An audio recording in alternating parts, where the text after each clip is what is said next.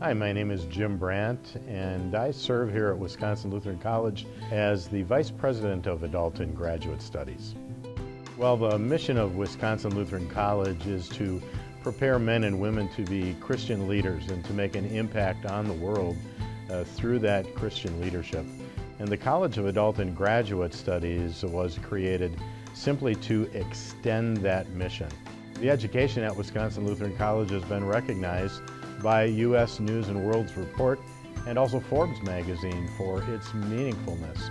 And we're extending that mission to adult learners to provide them an opportunity as well to get an education that carries all the prestige and significance that Wisconsin Lutheran College offers.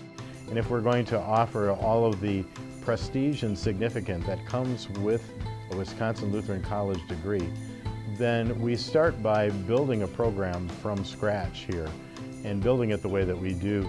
Our curriculum seeks to take all of the significance of our undergraduate degree but package it in a way that works for the adult learner.